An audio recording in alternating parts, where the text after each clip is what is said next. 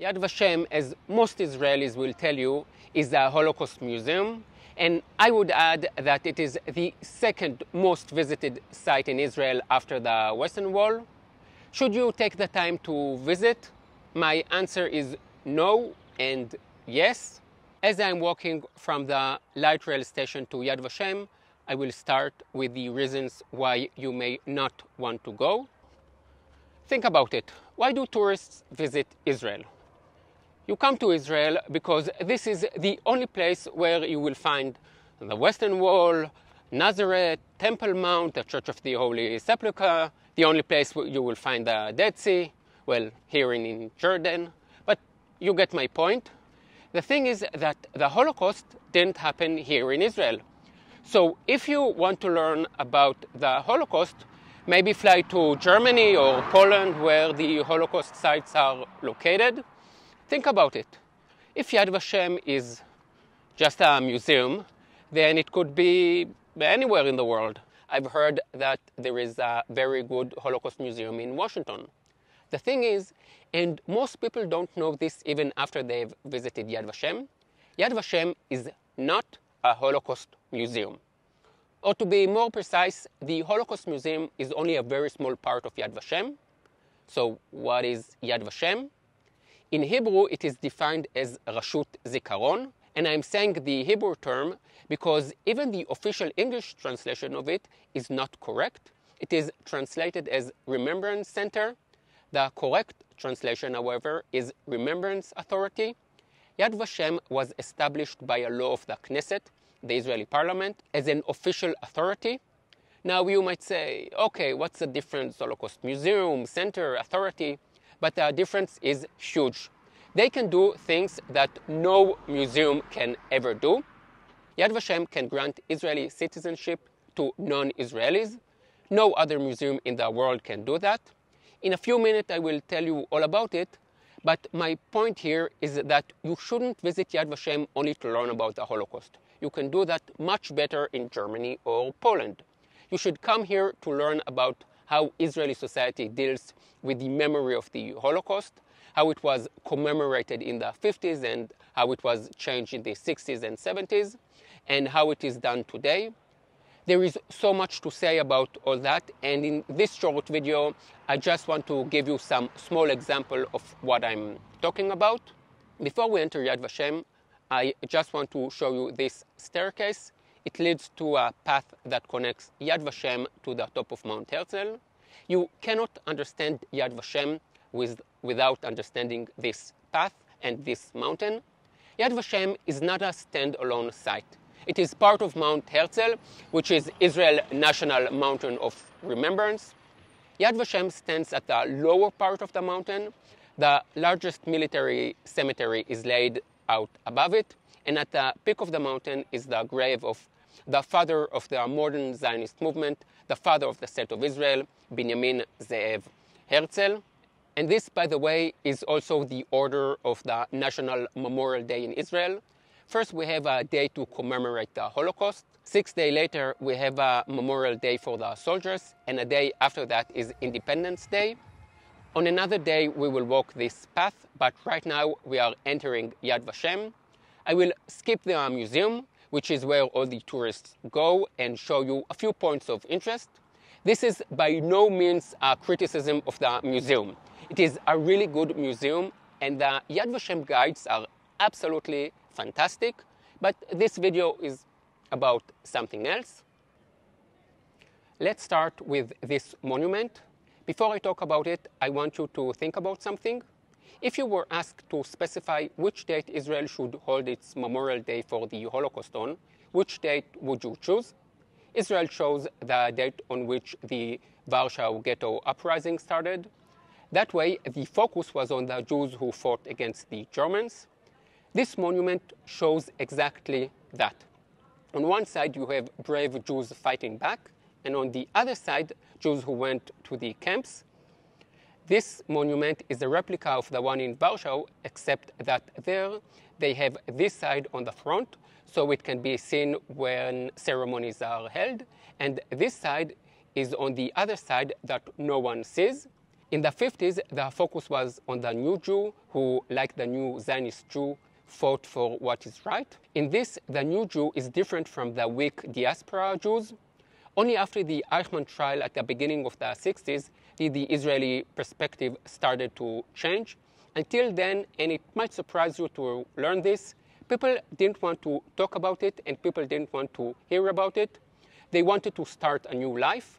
The Yom Kippur War in '73 also helped to change the Israeli perspective, as we were forced to learn that we are not always as strong and smart as we think we are. Now I want to show you another place that represents the old way of thinking. This building is very impressive. It is called Oil Core, and it resembles the tabernacles in a way. And by the way, there are many references to the Bible in Yad VaShem. The name of Yad VaShem itself is taken from a verse in the book of Isaiah. To them will I give my house, and within my walls a memorial Yad and a name, Shem, better than sons and daughters. I will give them an everlasting name that shall not be cut off from memory. In Hebrew, it is 10 times deeper, so I have to say it in Hebrew too. ונתתי להם בביתי ובחומותיי יד ושם, טוב מבנים ומבנות, שם עולם אתן לו אשר לא יכרת. This building was built in '57, and there are the names of 22 camps on the floor. At the time, it was very modern, but today it feels old-fashioned. Now, I like old-fashioned. It helped me to show you just how commemoration has changed. But I don't like what is going on in this building today. I will be as careful as I can here because I know some people won't like what I'm about to say and might try to twist my words. This is where leaders of the world are brought to hold speeches about how terrible the Holocaust was and how Israel is the answer and how Israel has to be strong. Now, is it true? Yes, but there are so many buts. Israel wasn't established because of the Holocaust. Like many other countries, it was established as an after effect of World War II.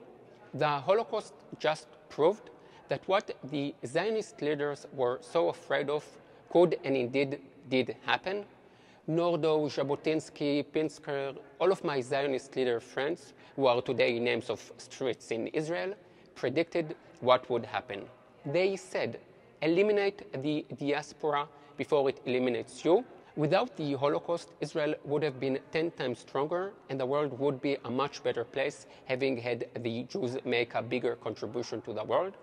I might do a video specifically about this topic, but you know what? Let's say I'm wrong. Is it what we want, that world leaders are brought here to say that we need Israel because we are weak and afraid outside? Israel is our home not because of anti-Semitism and not because of the Holocaust. It is our home for one reason only, because Israel is our home. We are called Jews because we come from Judea, and I'm in Judea right now. It couldn't be more simple and self-evident than that.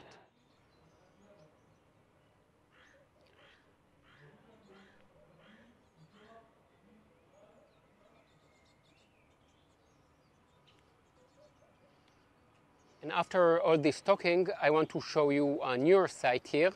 It dates from the 80s and represents a more modern approach. It is very emotional and powerful place where there is no need for talking.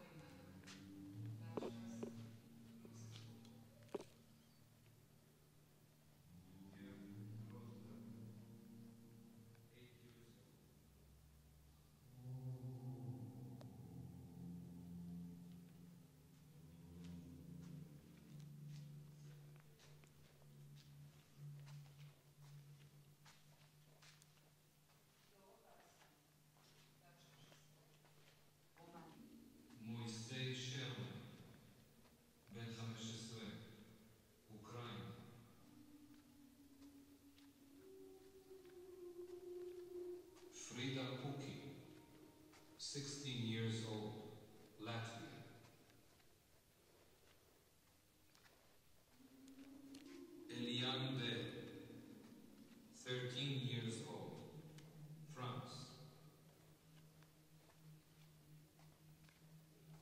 Nicole Bell, 3 years old, Frankreich.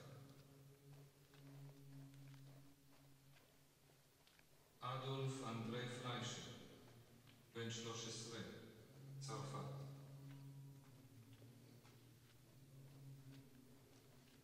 Hilda Lifshitz, 15 years old, Ukraine.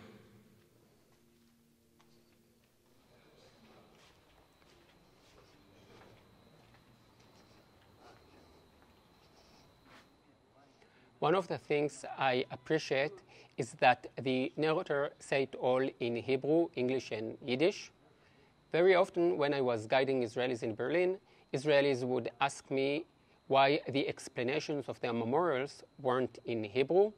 And I would clarify that although the Holocaust happened to our families, it happened to us as Jews, not as Hebrew-speaking Israelis. The language that was most spoken by the 1.5 million Jewish children who perished in the Holocaust was Yiddish, a language that in many ways died with the European Jews. And this brings me to the last place I want to show you on the tour.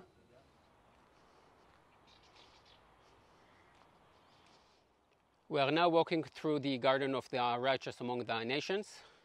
If you remember, right at the beginning of the tour, before we've even entered Yad VaShem, I said that this institution could grant Israeli citizenship. There is a committee in Yad VaShem led by a Supreme Court judge that honors non-Jews for risking their own lives to save Jews. Once approved by the committee, the righteous among the nations can not only become Israeli citizens, but they are also entitled to free health care and a pension equal to the average national wage. I don't know if you have noticed that, but although I'm in Yad VaShem and I've been talking for some time, I haven't yet said the words you expect to hear: SS, Nazis, Hitler, Treblinka. And there is a good reason for that. As far as I see it, that's not what this place is about. After my army service, I went on a World War II journey. I bought a camper van and drove from Normandy, France, to Stalingrad, Russia. 4 months, 10 countries, only World War II sites. It was a crazy journey. I met Churchill's daughter. I slept in the Treblinka parking lot. It was a very special journey. It was a World War II tour, not a Holocaust tour, but I did visit a lot of the places that are connected to the Holocaust and the camps. Somewhere in Poland, I think, it hit me that I'd been focusing on the wrong thing the whole time. I'd learned so much about Hitler and the SS and about Auschwitz, but what did I know about the Jews, about the Jewish communities? Nothing. Now I'm on the way to the Valley of the Communities. I don't know if even 1% of the visitors to Yad VaShem go there.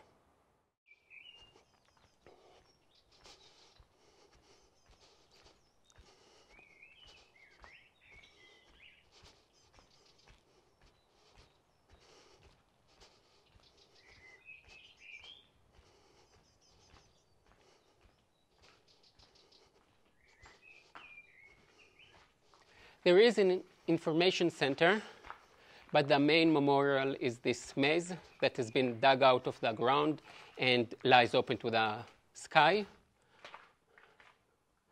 The walls are engraved with the name of 5,000 Jewish communities, most of which were destroyed in the Holocaust. This is what ought to be the main focus here. Not the evil, but the Jewish world that has gone